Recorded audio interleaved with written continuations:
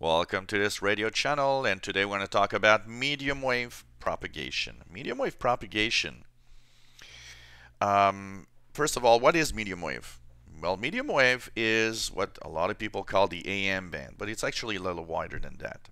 Actual medium wave frequency range is from about 300 kilohertz, what some people would call long wave, but it's not yet. 300 kilohertz to 3 megahertz. So the bottom part of your shortwave radio that often goes to 1.82 megahertz. That's medium wave actually.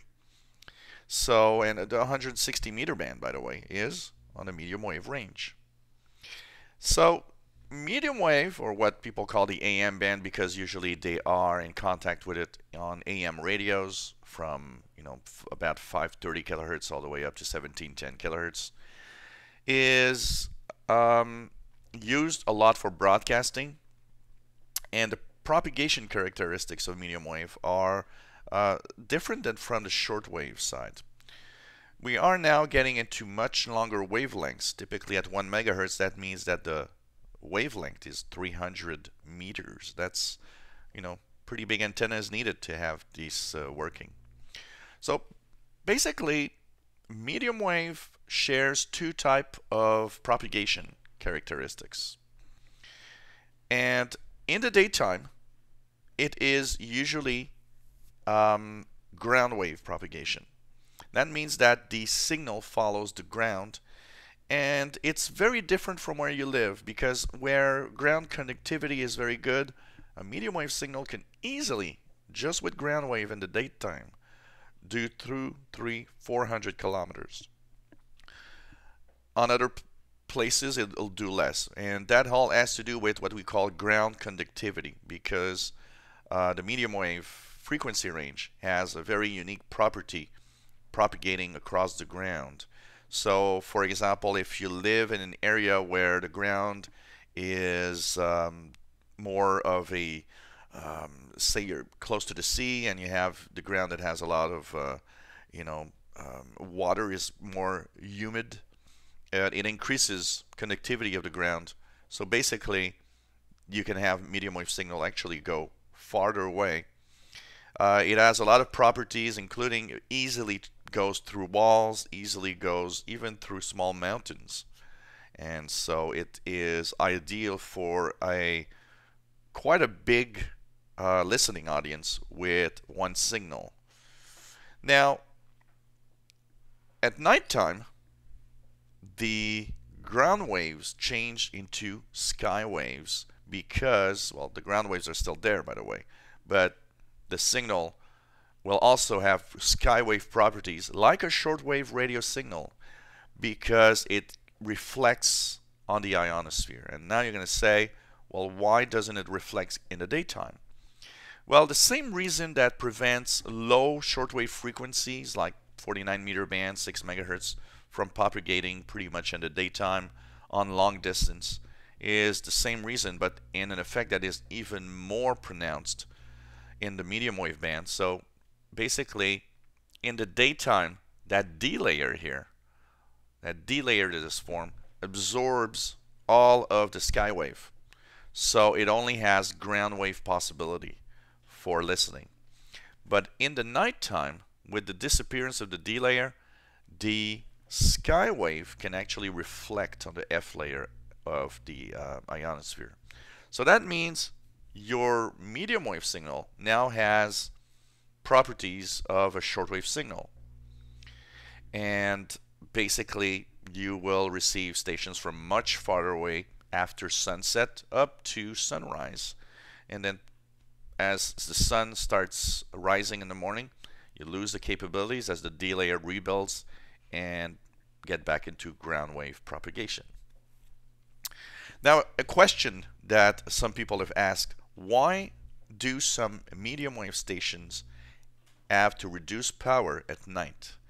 It all has to do with interference. Now, if you understand me right here, you understand that now, because medium wave signals share shortwave radio similarities in reflecting on the ionosphere at night, you have guessed that these stations now go actually much farther away. And the problem is that the medium wave band, or the AM band, broadcast band, is a very used band. There are hundreds, if not thousands, of stations crowded all across North America. Basically, there are certain types of frequencies that are reserved. There are some frequencies that are called clear channel. This is, powerhouse signals that are very, very strong and that keep that all the time. And basically, these clear channels will have fewer stations. They will be farther apart as not to interfere with each other. But these are the frequencies that you usually tune on the medium wave band that are very clear. So if you listen to a station, say Boston on 1030, or if here in Montreal is heard very, very well, you might have New York on 1130, also 880 in New York, 770 New York. These are all clear channels that are very, very well heard because there are fewer stations. On the other frequencies, there's a mishmash of all sorts of stations. Some frequencies are for low power transmissions, but some frequencies will have what's called, basically there'll be different power levels day and night. And the reason is because the stations are more abundant on that frequency and often a little closer to each other, daytime doesn't cause any problem because typically they'll be out of the ground wave zone, so no stations really interfere with each other in the daytime.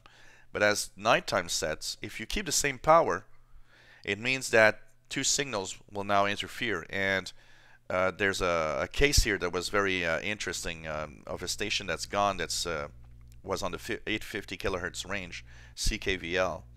And that station here in Montreal, at night, a lot of people were complaining, hey, we don't hear it well at night. And that was because, one, they had to reduce power at night. Second, some of the farther away US stations were actually sometimes even overpowering the local signal of the station here. It was quite interesting to see. So to try to avoid, or at least lower the probability of a station interfering with another one, they will have a lower nighttime output of power. So by reducing power, say from 10,000 watts to 1,000 watt, it reduces the amount of interference it will cause to other medium wave stations on the same frequency. The problem with that is that a lot of these stations, because they now go to 1,000 watts, are also more difficult to hear in the evening and the night, unfortunately. And there's even another kind of station, and we had one here for a long time in just south of Montreal, and I always remembered how I thought that was funny. We had a station here in the 80s that I remember shut down when the sun set, and programs started again when the sun rose. That's another way to avoid interference, but it's a much more drastic way, meaning, okay, you're allowed to transmit at the daytime, but at night you'll have to stop because you'll interfere with others. So that's another way of, being very, very unusual in propagation. Also, another way that medium wave stations will avoid interference, sometimes they will not necessarily change the power, but will change the pattern.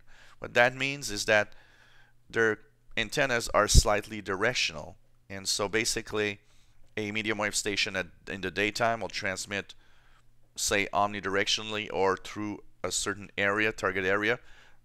Sometimes transmitters, or very often transmitters, are just outside the city, but they're meant for the local city, so the medium wave signal will be kind of transmitted towards the city, for example.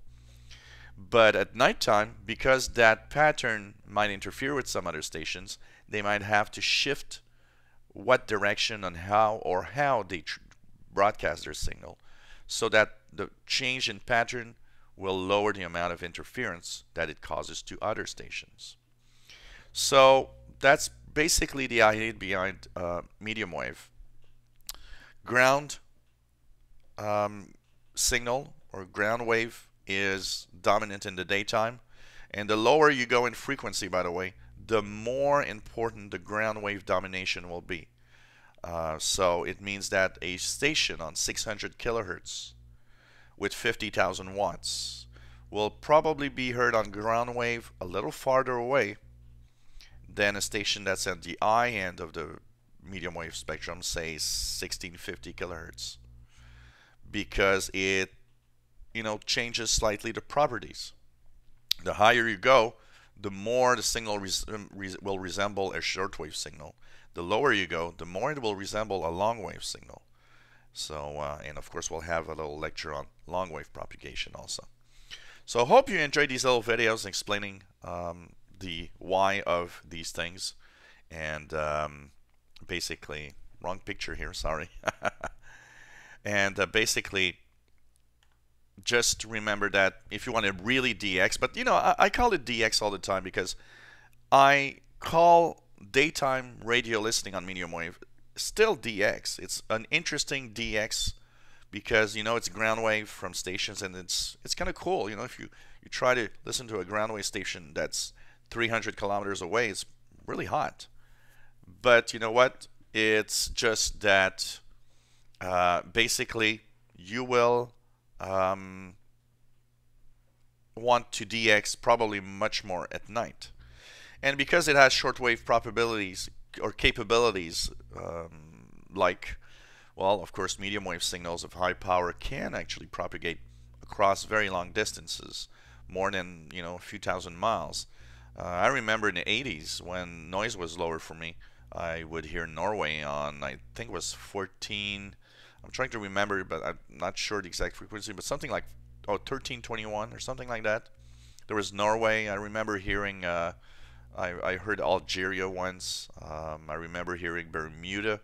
I think it was on 535 kilohertz at the bottom of the medium wave band. So, you can DX very far away stations if you have proper equipment, good loops to null out signals from local stations. So, hope you enjoy this little lecture on medium wave propagation.